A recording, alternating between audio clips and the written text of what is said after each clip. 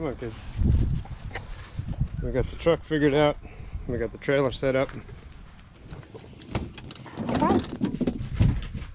Yep, so lie down.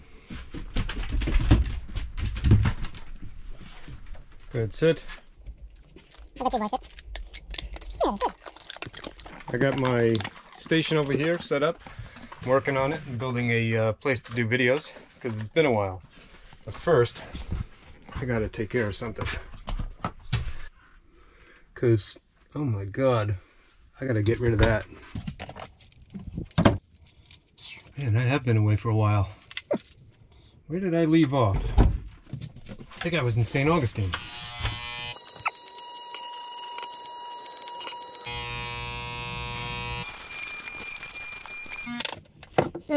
Yeah, now I remember.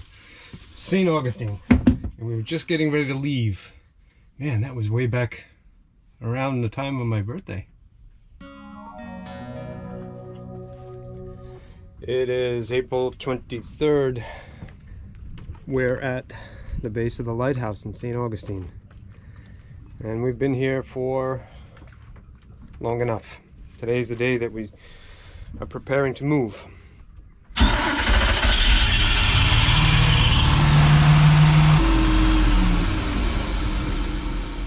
At this point in the journey, I'd already replaced both engines, but I still couldn't get one of them to stop leaking water. It was a routine to have to fill it up every time I wanted to run it. But everything else seemed to be coming together in its time. The boat's starting to look kind of shipshape. I mean, the paint's not the best and it's a little dirty, but it's organized for the most part. I got homes for the generators that are kind of out of the way, and gas cans and my lines and my little things for the shades and everything up here. This is going to be a shock absorber for the anchor. But yeah, the dashboards are looking empty-ish. Pretty good, you know. That's nice. When I'm sitting here later on, I'll be able to see over the dash. I moved the kayak over, and you can see I've got the chart plotter connected. The chart plotter upstairs is connected to the iPad, and I can manipulate it from down here. If I have to keep an eye on the motors, I can drive from down here. I can see the chart, make sure I'm in the channel, make sure my depths are good. The temperature seems okay. It seems to be holding. I think I'll let that run for another 10 minutes or so, just sitting here idle, and then we'll untie and get underway. But yeah, everything is good. I mean, I've got my stores of water filled back up, both of them, so there's plenty of water for the dogs and me. I sprayed the bicycle down, yeah, so it doesn't corrode too badly. The cans too, that's what that sheen is. It's like an anti-corrosion stuff. And those are all full, so we got full tanks, plenty of water. Everything's good except you know, those motors, which are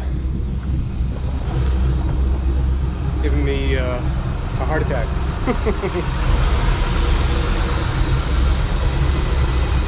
Come a long way since I left Tampa, because now I can keep an eye on those gauges. I'm learning as I go, but we're making progress. As long as I don't let these motors overheat because of a bad exchanger or some screw up on my part, then you know, things should get more comfortable the longer we're underway. It's the hard part when you got a 40-year-old boat and no mechanic but yourself.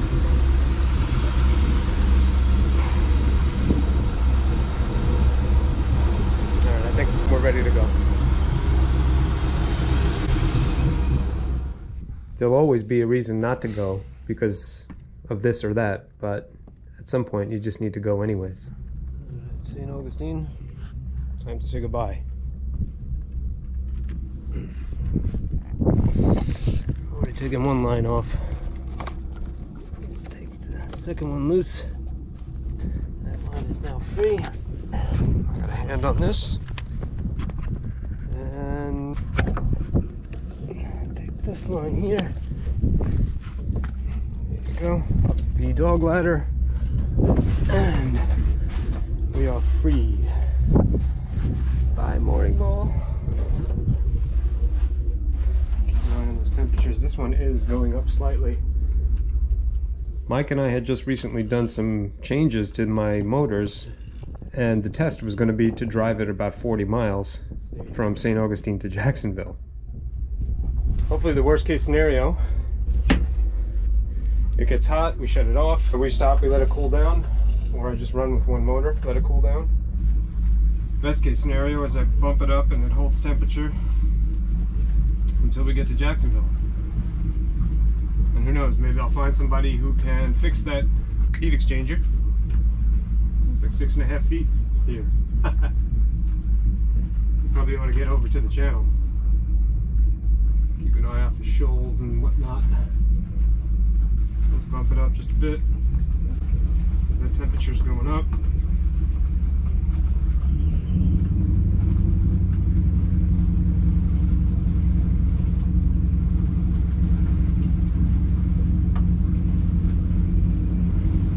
Back down, that's good. Yes, that was just over 180, or approaching it actually, and now it went back down. I lost my depth finder again. Son of a bitch. Nothing works, man.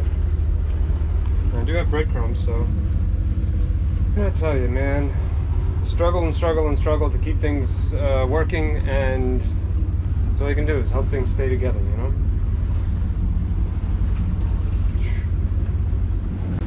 That just seems to be the lament of all boat owners, that if you want to actually take it out and use it, you have to expect that at some point something is going to break. Thank goodness for this chart plotter. I mean, this is a marked channel, but if there's anything that's making me feel a little better, the fact that the chart plotter's working. Here the chart shows us leaving the salt run, crossing the St. Augustine Inlet, which is big, a lot of boats, a lot of current, and beyond that is a bridge under which the ICW continues really, really far for a long ways. I just chugged along 1 mile at a time.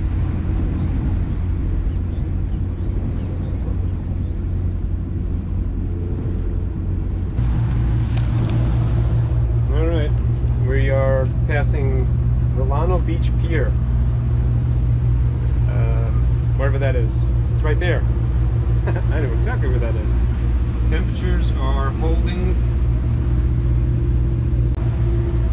I am a little tense, but so far, so good. Let's hope it stays that way. It seemed like every time I passed underneath one of these bridges, I couldn't help but think that I'd much rather be floating on a kayak and sheepshead fishing. But when you're cruising on a big boat, like today, that just was not going to happen. And I got the motors working compared to what they're normally doing. They're working a little harder than normal. And we're only getting 6.5 miles an hour. You got a big fat boat plowing through the water. That's kind of what you get. You get to be at the mercy of the tides. Take it a good times, coming up under 6. What's your minute? 6.5 miles an hour. Dropping that off a little.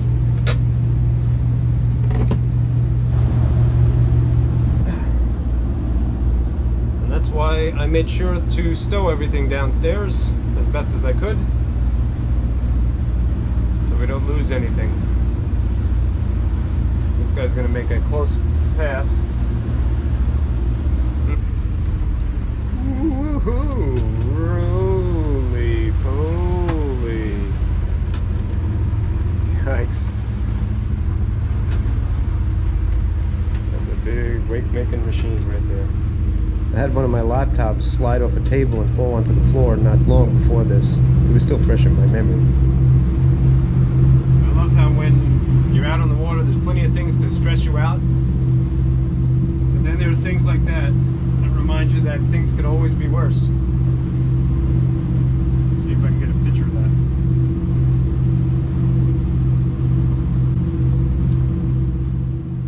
that boat probably had a lot of passengers who were having fun, and a captain who also wanted to have fun and not worry like I do.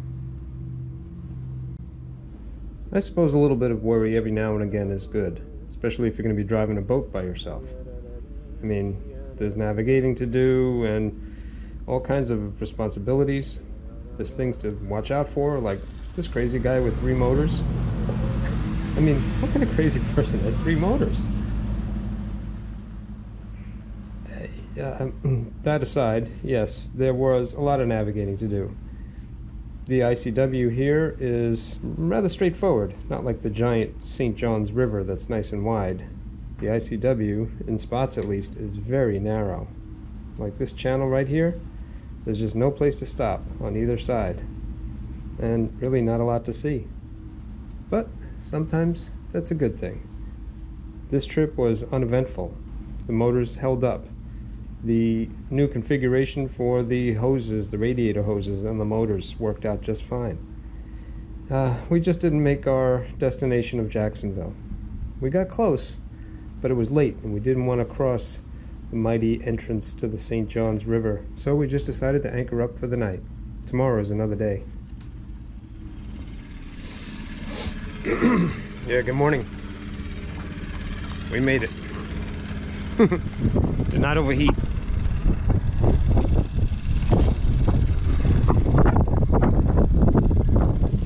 That's a wonderful thing. We're about 7 miles away from the St. John's River in Jacksonville. Seems I just missed a crab pot last night. But we're anchored up. I drifted a couple of times. It was I had to reset about 3 times. I was in front of that sailboat and I thought I was going to drift into the sailboat, and it went somewhere else, and a whole bunch of drama. Anyways, we made it, and I just took the dogs to the boat ramp around the corner. They had a nice little walk, and I'm now going to take the bass raider up into that spot and see if I can catch a fish before we move on. I need a pair of pliers just in case. Just in case I get lucky. There you go. In a lot of ways I am lucky. Not because I caught fish, because I didn't. Not on this particular little jaunt. I'm lucky because I got through the day without having any mechanical issues. We didn't run aground. The weather was nice. When both of our boats drug anchor during the night, we didn't hit anything. And when the sheriff showed up, it was because one of us didn't have their anchor light on. So things could have been a lot worse. I'm also lucky because I have you guys to follow along with me. A big reason why I'm able to do this is because of you guys watching, and I appreciate you. I'll try to keep the videos coming as often as I can. This creek looks fishy.